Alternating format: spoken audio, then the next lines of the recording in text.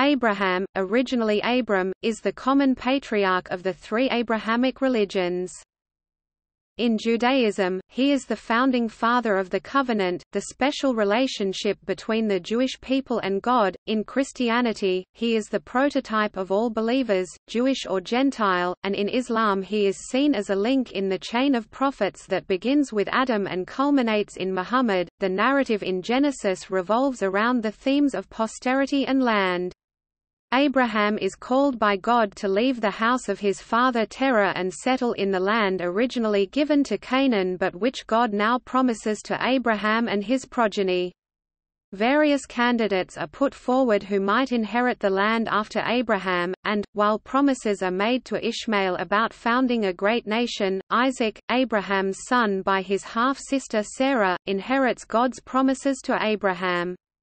Abraham purchases a tomb, the Cave of the Patriarchs, at Hebron to be Sarah's grave, thus establishing his right to the land, and, in the second generation, his heir Isaac is married to a woman from his own kin, thus ruling the Canaanites out of any inheritance. Abraham later marries Keturah and has 6 more sons, but, on his death, when he is buried beside Sarah, it is Isaac who receives all Abraham's goods, while the other sons receive only gifts. Genesis chapter 25 verses 5–8. The Abraham story cannot be definitively related to any specific time, and it is widely agreed that the patriarchal age, along with the Exodus and the period of the Judges, is a late literary construct that does not relate to any period in actual history. A common hypothesis among scholars is that it was composed in the early Persian period, late 6th century BCE, as a result of tensions between Jewish landowners who had stayed in Judah during the Babylonian captivity and traced their right to the land through their father Abraham, and the returning exiles who based their counter-claim on Moses and the Exodus tradition.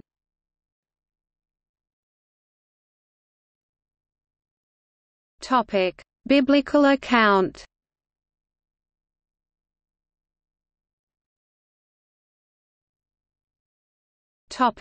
Origins and calling.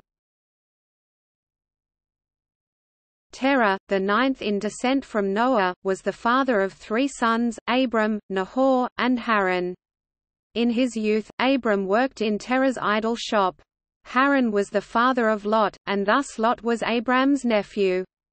Haran died in his native city, Ur of the Chaldees. Abram married Sarai, who was barren. Terah, with Abram, Sarai, and Lot, then departed for Canaan, but settled in a place named Haran, where Terah died at the age of 205. Genesis chapter 11 verses 27–32. God had told Abram to leave his country and kindred and go to a land that he would show him, and promised to make of him a great nation, bless him, make his name great, bless them that bless him, and curse them who may curse him. Genesis chapter 12 verses 1–3. Abram was 75 years old when he left Haran with his wife Sarai, his nephew Lot, and the substance and souls that they had acquired, and travelled to Shechem in Canaan. Genesis chapter 12 verses 4–6.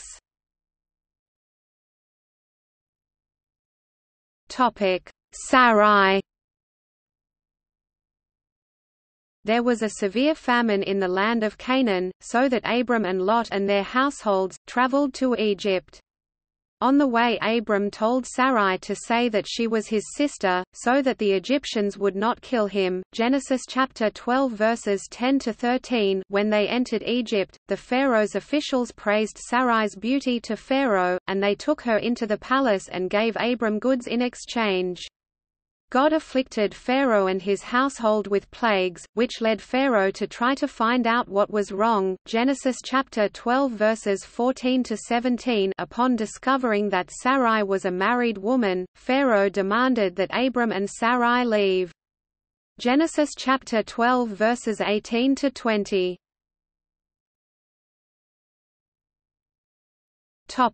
Abram and Lot separate.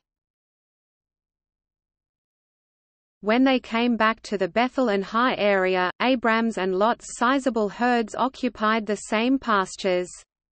This became a problem for the herdsmen who were assigned to each family's cattle. The conflicts between herdsmen had become so troublesome that Abram suggested that Lot choose a separate area, either on the left hand or on the right hand, that there be no conflict amongst brethren. Lot chose to go eastward to the plain of Jordan, where the land was well watered everywhere as far as Zoar, and he dwelled in the cities of the plain towards Sodom. Abram went south to Hebron and settled in the plain of Mamre, where he built another altar to worship God.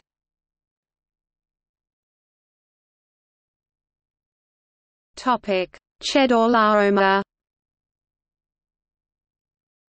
During the rebellion of the Jordan River cities against Elam, Genesis chapter 14 verses 1–9, Abram's nephew, Lot, was taken prisoner along with his entire household by the invading Elamite forces. The Elamite army came to collect the spoils of war, after having just defeated the king of Sodom's armies. Genesis chapter 14 verses 8–12. Lot and his family, at the time, were settled on the outskirts of the kingdom of Sodom, which made them a visible target. Genesis chapter 13 verse 12. One person who escaped capture came and told Abram what happened.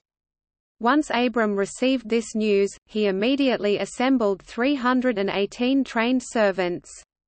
Abram's force headed north in pursuit of the Elamite army, who were already worn down from the Battle of Siddim. When they caught up with them at Dan, Abram devised a battle plan by splitting his group into more than one unit, and launched a night raid. Not only were they able to free the captives, Abram's unit chased and slaughtered the Elamite king Chedorlaomer at Hobah, just north of Damascus.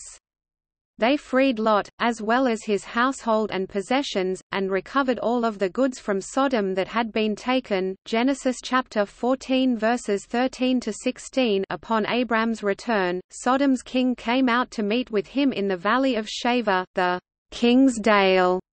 Also, Melchizedek king of Salem, Jerusalem, a priest of God Most High, brought out bread and wine and blessed Abram and God. Abram then gave Melchizedek a tenth of everything. The king of Sodom then offered to let Abram keep all the possessions if he would merely return his people. Abram refused any deal from the king of Sodom, other than the share to which his allies were entitled.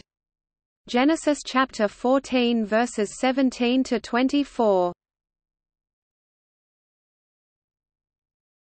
Topic: Covenant of the Pieces.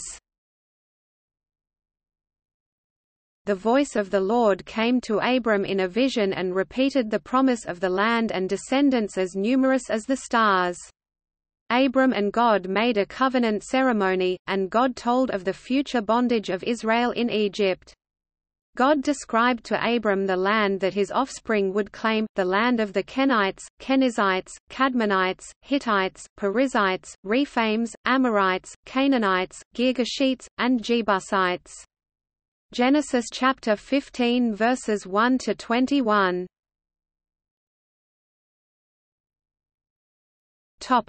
Hagar. Abram and Sarai tried to make sense of how he would become a progenitor of nations, because after 10 years of living in Canaan, no child had been born. Sarai then offered her Egyptian handmaiden, Hagar, to Abram with the intention that she would bear him a son. After Hagar found she was pregnant, she began to despise her mistress, Sarai. Sarai responded by mistreating Hagar, and Hagar fled into the wilderness. An angel spoke with Hagar at the fountain on the way to Shur. He instructed her to return to the camp of Abram, and that her son would be a wild ass of a man, his hand shall be against every man, and every man's hand against him, and he shall dwell in the face of all his brethren. She was told to call her son Ishmael. Hagar then called God, who spoke to her, Lroi. Thou God sayest me. KJV. From that day onward, the well was called Beer Lahai Roi, the well of him that liveth and seeth me. KJV margin. She then did as she was instructed by returning to her mistress in order to have her child. Abram was 86 years of age when Ishmael was born. Genesis chapter 16 verses 4 to 16. Topic: Sarah. 13 years later, when Abram was 99 years of age, God declared Abram's new name, Abraham, a father of many nations. Genesis chapter 17 verse 5. Abraham then received the instructions for the covenant, of which circumcision was to be the sign. Genesis chapter 17 verses 10 to 14. God declared Sarai's new name, Sarah, blessed her, and told Abraham, I will give thee a son also of her.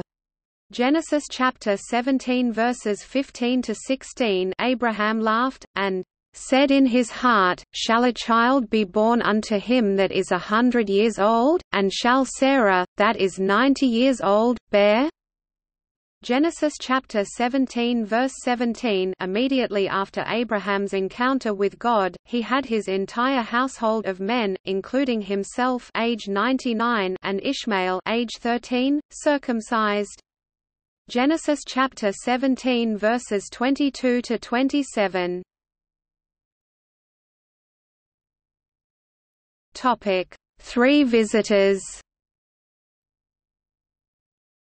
Not long afterward, during the heat of the day, Abraham had been sitting at the entrance of his tent by the terebinths of Mamre.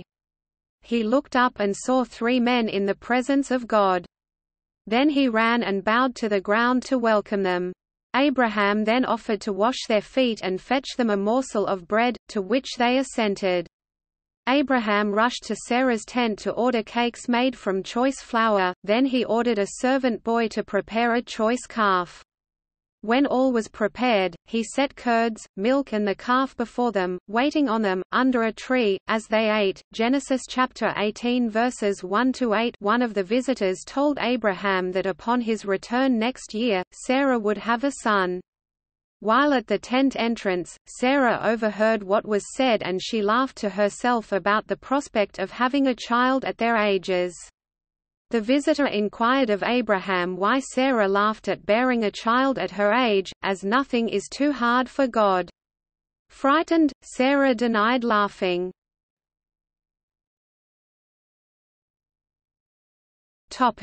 Abraham's plea. After eating, Abraham and the 3 visitors got up.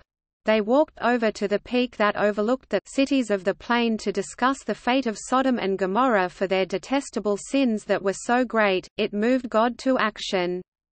Because Abraham's nephew was living in Sodom, God revealed plans to confirm and judge these cities.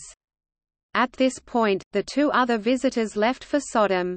Then Abraham turned to God and pleaded decrementally with him from 50 persons to less that, if there were at least 10 righteous men found in the city, would not God spare the city?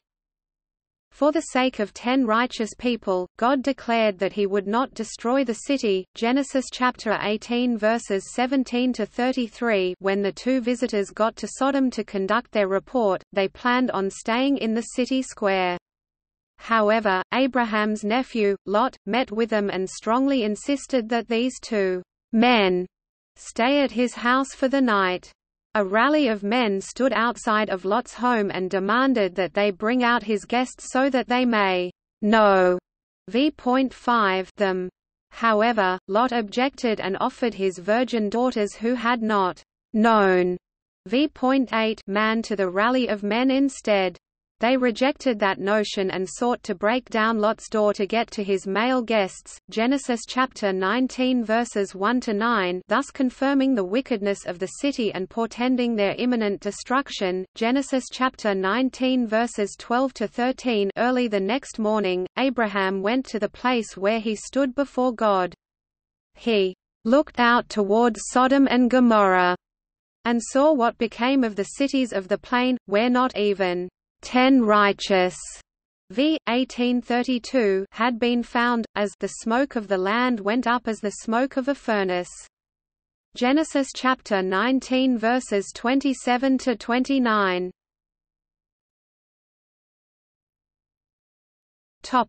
Abimelech. Abraham settled between Kadesh and Shur in the land of the Philistines. While he was living in Gerar, Abraham openly claimed that Sarah was his sister. Upon discovering this news, King Abimelech had her brought to him. God then came to Abimelech in a dream and declared that taking her would result in death because she was a man's wife. Abimelech had not laid hands on her, so he inquired if he would also slay a righteous nation, especially since Abraham had claimed that he and Sarah were siblings. In response, God told Abimelech that he did indeed have a blameless heart and that is why he continued to exist. However, should he not return the wife of Abraham back to him, God would surely destroy Abimelech and his entire household. Abimelech was informed that Abraham was a prophet who would pray for him. Genesis chapter 20 verses 1 to 7. Early next morning, Abimelech informed his servants of his dream and approached Abraham inquiring as to why he had brought such great guilt upon his kingdom. Abraham stated that he thought there was no fear of God in that place, and that they might kill him for his wife. Then Abraham defended what he had said as not being a lie at all. And yet indeed she is my sister, she is the daughter of my father, but not the daughter of my mother, and she became my wife." Genesis chapter 20 verse 12. Abimelech returned Sarah to Abraham, and gave him gifts of sheep, oxen, and servants, and invited him to settle wherever he pleased in Abimelech's lands. Further, Abimelech gave Abraham 1,000 pieces of silver to serve as Sarah's vindication before all. Abraham then prayed for Abimelech and his household, since God had stricken the women with infertility because of the taking of Sarah. Genesis chapter 20 verses 8 to 18. After living for some time in the land of the Philistines, Abimelech and Phicol, the chief of his troops, approached Abraham because of a dispute that resulted in a violent confrontation at a well. Abraham then reproached Abimelech due to his Philistine servants' aggressive attacks and the seizing of Abraham's well. Abimelech claimed ignorance of the incident. Then Abraham offered a pact by providing sheep and oxen to Abimelech. Further, to attest that Abraham was the one who dug the well, he also gave Abimelech 7 ewes for proof. Because of this sworn oath, they called the place of this well, Beersheba. After Abimelech and Phicol headed back to Philistia, Abraham planted a grove in Beersheba and called upon the name of the Lord, the everlasting God. Genesis chapter 21 verses 22 to 34. Topic: Isaac. As had been prophesied in Mamre the previous year, Genesis chapter 17 verse 21, Sarah became pregnant and bore a son to Abraham, on the first anniversary of the covenant of circumcision.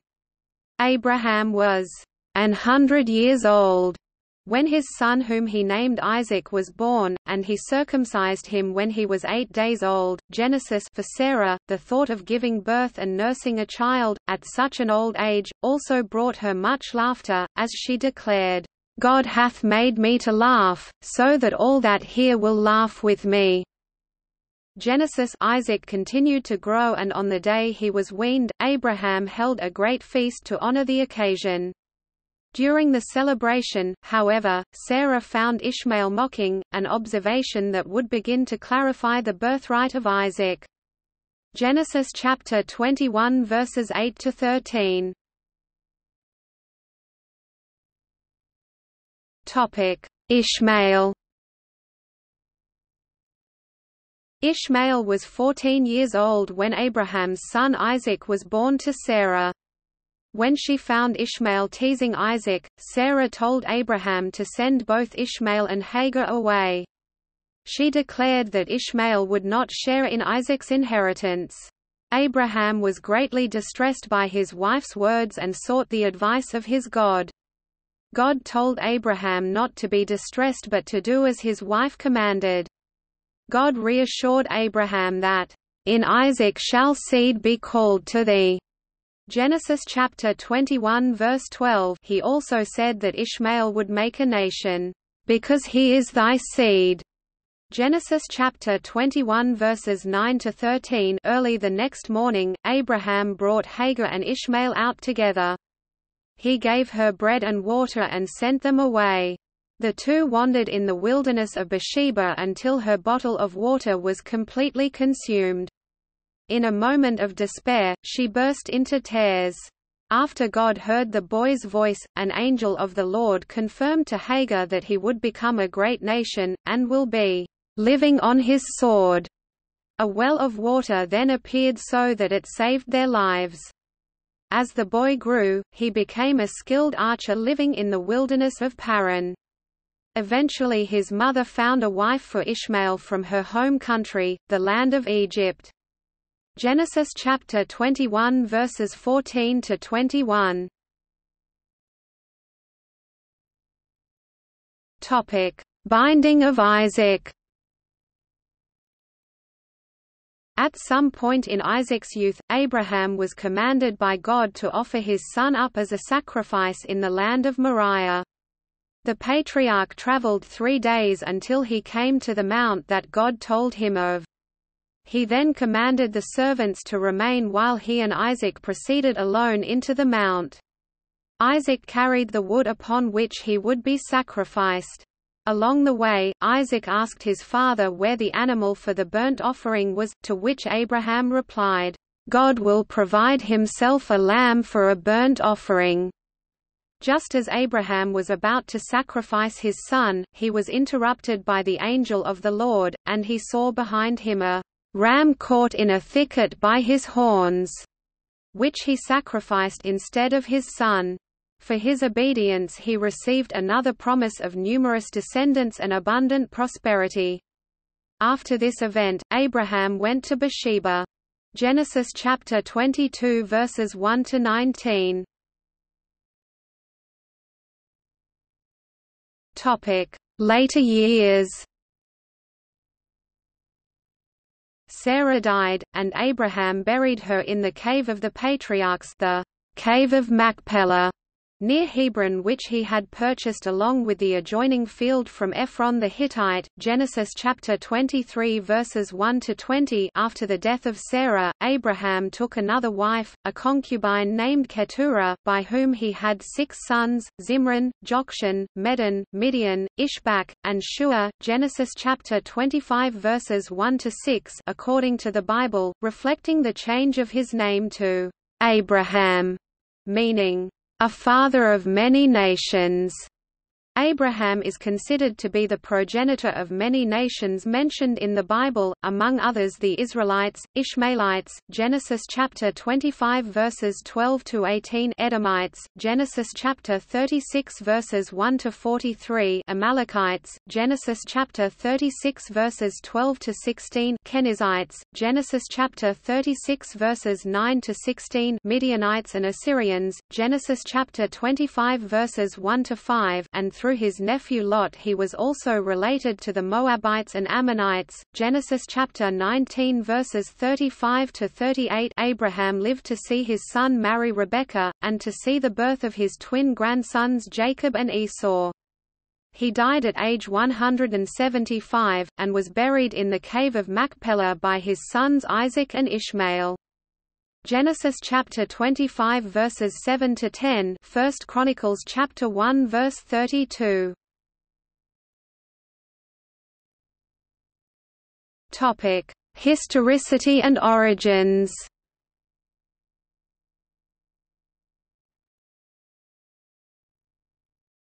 Topic: Historicity.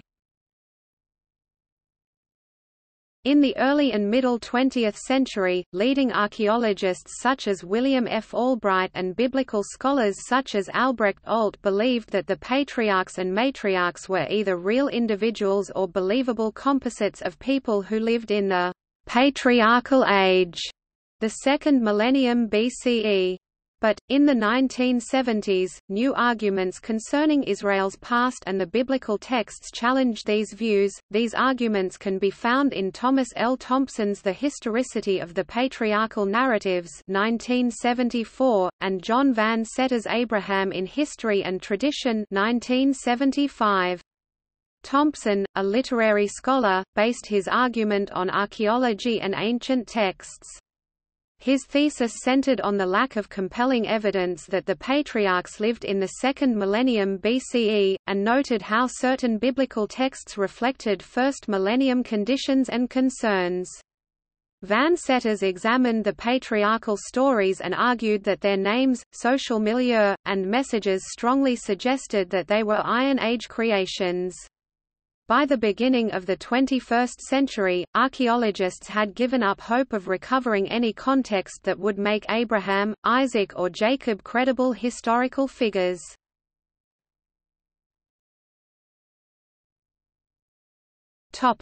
Origins of the narrative. Abraham's name is apparently very ancient, as the tradition found in Genesis no longer understands its original meaning, probably, "Father is exalted." The meaning offered in Genesis chapter 17 verse 5, "Father of a multitude," is a popular etymology. The story, like those of the other patriarchs, most likely had a substantial oral prehistory. At some stage the oral traditions became part of the written tradition of the Pentateuch. A majority of scholars believe this stage belongs to the Persian period, roughly 520 to 320 BCE. The mechanisms by which this came about remain unknown, but there are currently two important hypotheses. The first, called Persian imperial authorization, is that the post-exilic community devised the Torah as a legal basis on which to function within the Persian imperial system. The second is that Pentateuch was written to provide the criteria for who would belong to the post-exilic Jewish community and to establish the power structures and relative positions of its various groups, notably the priesthood and the lay elders. Nevertheless, the completion of the Torah and its elevation to the center of post-exilic Judaism was as much or more about combining older texts as writing new ones. The final Pentateuch was based on existing traditions. In Ezekiel chapter 33 verse 24, written during the exile, i.e., in the first half of the 6th century BCE, Ezekiel, an exile in Babylon, tells how those who remained in Judah are claiming ownership of the land based on inheritance from Abraham, but the prophet tells them they have no claim because they do not observe Torah. Isaiah chapter 63 verse 16 similarly testifies of tension between the people of Judah and the returning post-exilic Jews, the Gola, stating that God is the father of Israel and that Israel's history begins with the Exodus and not with Abraham. The conclusion to be inferred from this and similar evidence, e.g., Ezra-Nehemiah, is that the figure of Abraham must have been preeminent among the great landowners of Judah at the time of the exile and after, serving to support their claims to the land in opposition to those of the returning exiles.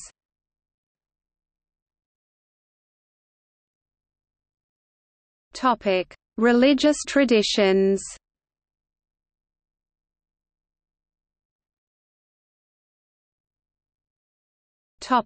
Overview. Abraham is given a high position of respect in three major world faiths, Judaism, Christianity and Islam. In Judaism he is the founding father of the covenant, the special relationship between the Jewish people and God, a belief which gives the Jews a unique position as the chosen people of God. In Christianity, the Apostle Paul taught that Abraham's faith in God, preceding the Mosaic Law, made him the prototype of all believers, circumcised and uncircumcised. The Islamic prophet Muhammad claimed Abraham, whose submission to God constituted Islam, as a believer before the fact, and undercut Jewish claims to an exclusive relationship with God and the covenant.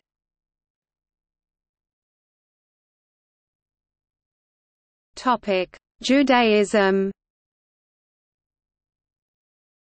In Jewish tradition, Abraham is called Avraham Avinu, our father Abraham, signifying that he is both the biological progenitor of the Jews and the father of Judaism, the first Jew. His story is read in the weekly Torah reading portions, predominantly in the parashot, Lech Lecha, Leke Lecha Vayera, Wayera Cheye Sarah, Haley Sarah and Toledo.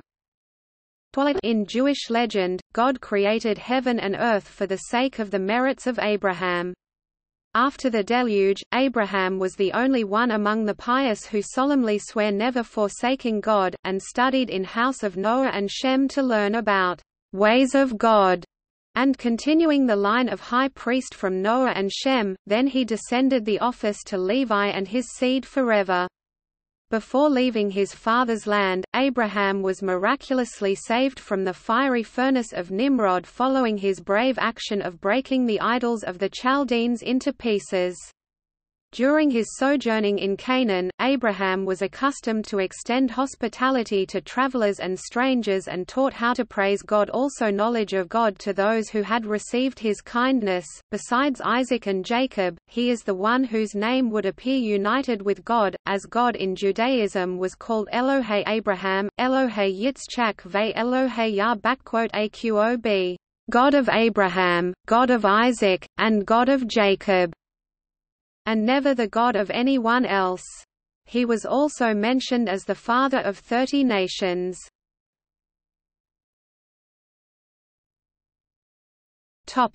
Christianity.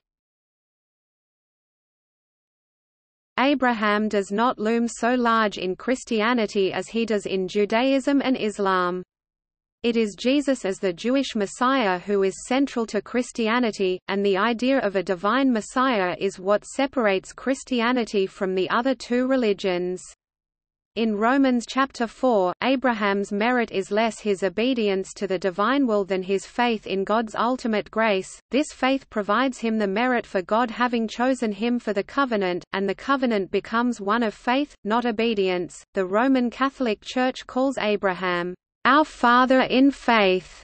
In the Eucharistic prayer of the Roman Canon, recited during the Mass, see Abraham in the Catholic liturgy.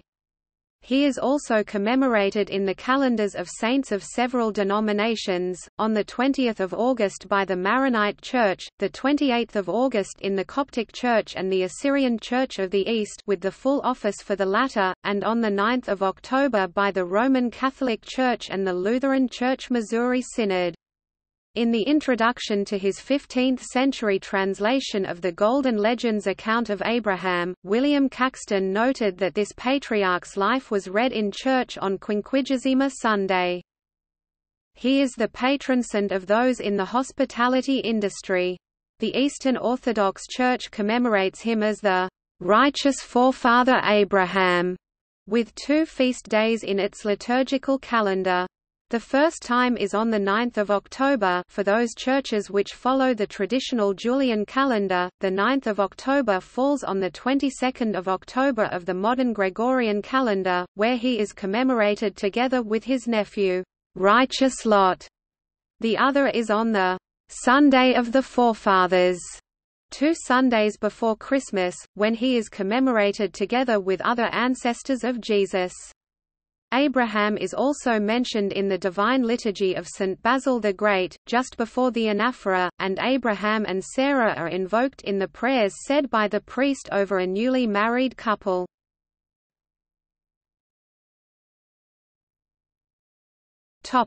Islam. Islam regards Abraham as a link in the chain of prophets that begins with Adam and culminates in Muhammad. Ibrahim is mentioned in 35 chapters of the Quran, more often than any other biblical personage apart from Moses. He is called both a Hanif monotheist and Muslim, one who submits, and Muslims regard him as a prophet and patriarch, the archetype of the perfect Muslim, and the revered reformer of the Kaaba in Mecca. Islamic traditions consider Abraham the first pioneer of Islam, which is also called Millat Ibrahim, the religion of Abraham, and that his purpose and mission throughout his life was to proclaim the oneness of God.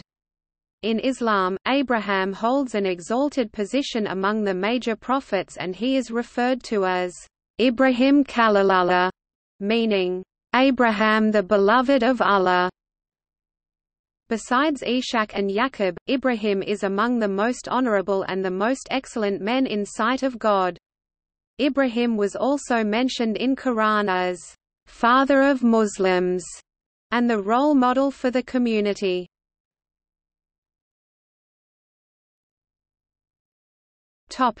In the arts.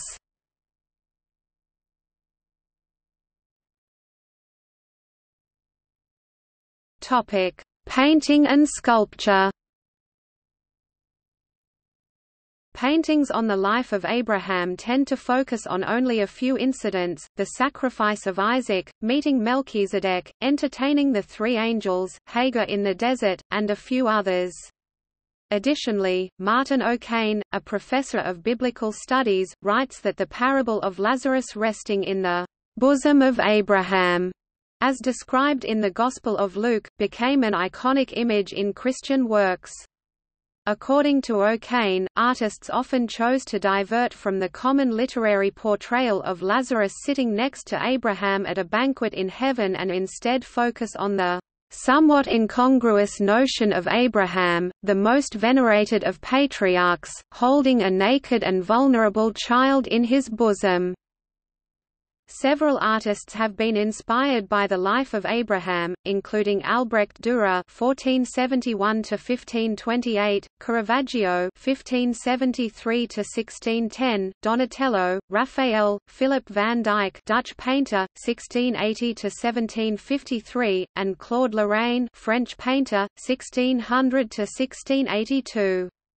Rembrandt Dutch, 1606–1669 created at least 7 works on Abraham. Peter Paul Rubens (1577–1640) did several. Marc Chagall did at least 5 on Abraham. Gustave Doré, French illustrator, 1832–1883, did 6, and James Tissot, French painter and illustrator, 1836–1902, did over 20 works on the subject. The sarcophagus of Junius Bassus depicts a set of biblical stories, including Abraham about to sacrifice Isaac. These sculpted scenes are on the outside of a marble early Christian sarcophagus used for the burial of Junius Bassus. He died in 359. This sarcophagus has been described as probably the single most famous piece of early Christian relief sculpture. The sarcophagus was originally placed in or under Old St. Peter's Basilica, was rediscovered in 1597, and is now below the modern basilica in the Museo Storico del Tesoro della Basilica di San Pietro, Museum of St. Peter's Basilica, in the Vatican. The base is approximately 4 × 8 × 4 feet. The Old Testament scenes depicted were chosen as precursors of Christ's sacrifice in the New Testament, in an early form of typology.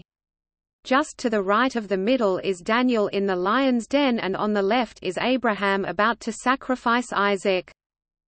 George Siegel created figural sculptures by molding plastered gauze strips over live models in his 1987 work Abraham's Farewell to Ishmael.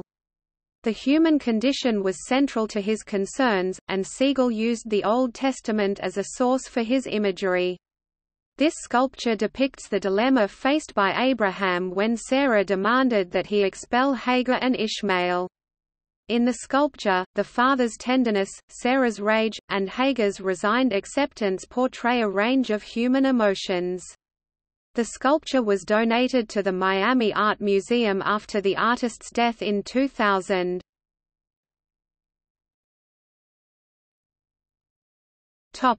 Christian iconography.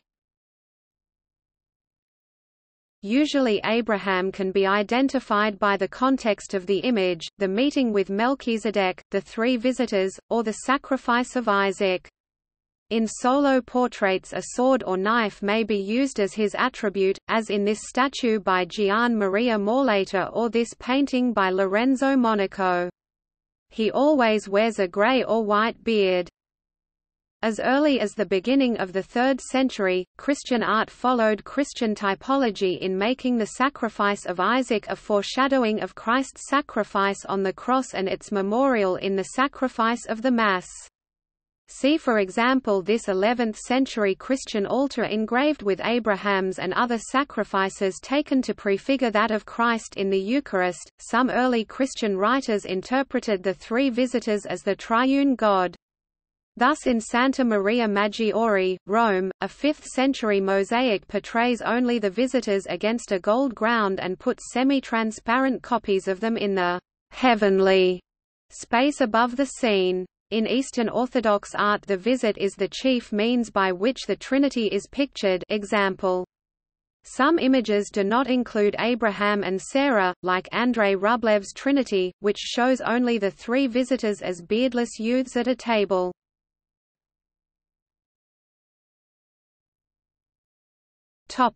Literature.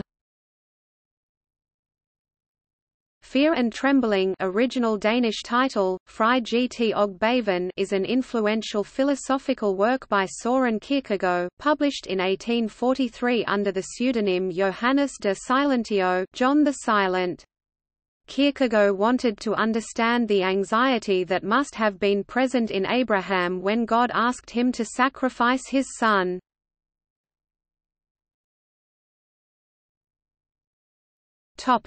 Music. In 1994, Steve Reich released an opera named The Cave. The title refers to the Cave of the Patriarchs.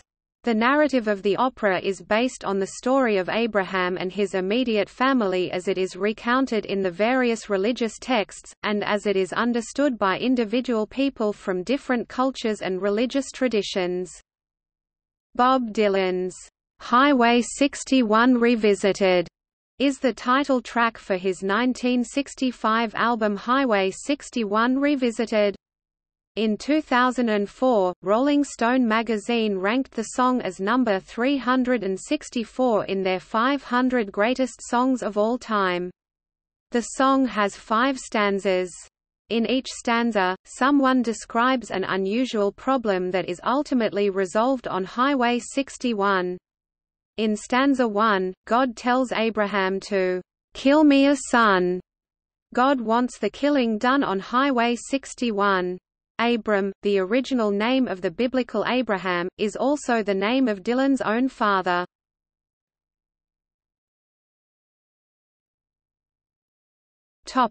See also: